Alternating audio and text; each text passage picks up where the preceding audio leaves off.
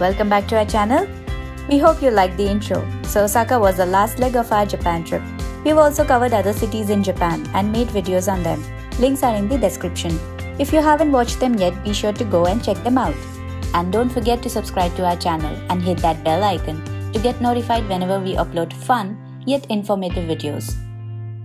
Coming back to Osaka. Let's start with Osaka Castle, one of the most famous landmarks in Japan. This place is a pretty big complex, comprises of the castle itself and a huge ground. Although you don't have to pay to visit the ground, you gotta pay 600 yen to go inside the castle. The castle is 8-story high and each floor has exhibits. If you're not interested in museums, then better be hanging around the castle and explore the nice manicured garden, which also has many food stalls.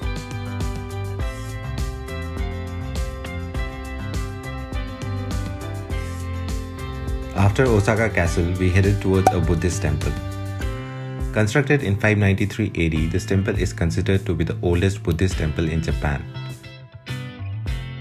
This was by far the first spot in Japan for us to find ourselves a bit relaxed, as it was not swarming with people.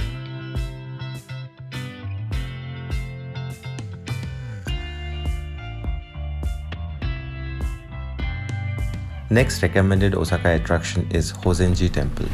法善寺はここにあるね。この辺が法善寺。で、カーはここ。OK？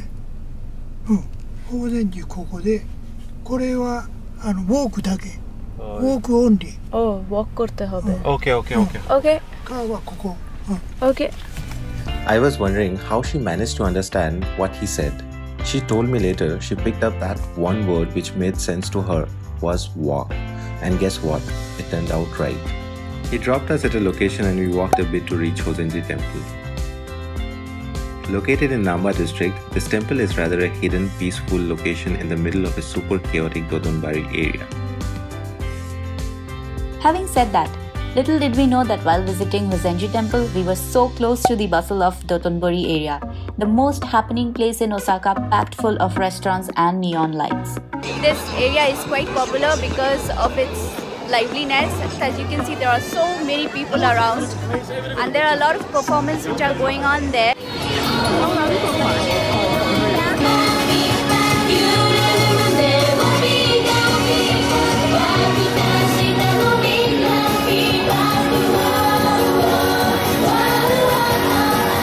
The area generally comprises of Dotonbori Canal and Dotonbori Street, which runs parallel to the canal's southern bank.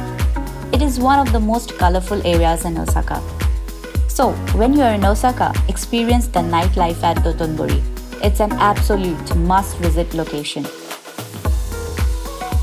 We also tried a local street food called takoyaki, which is made out of wheat flour-based batter filled with minced octopus and onion ginger garlic.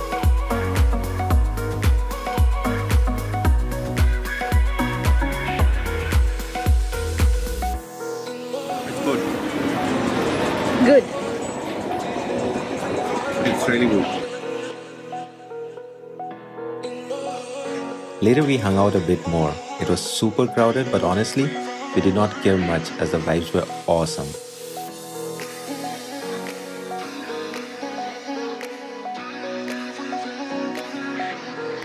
We headed back to our hotel.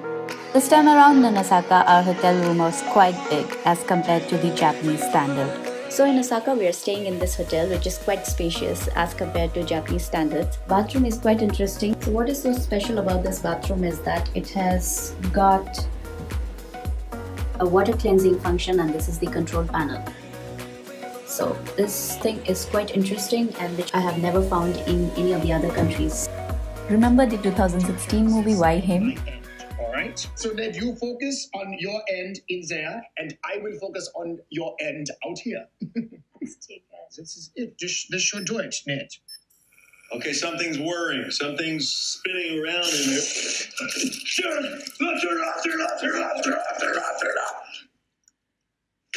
Oh, Scheiße. We're having some technical difficulties. That was the vaginal cleanse.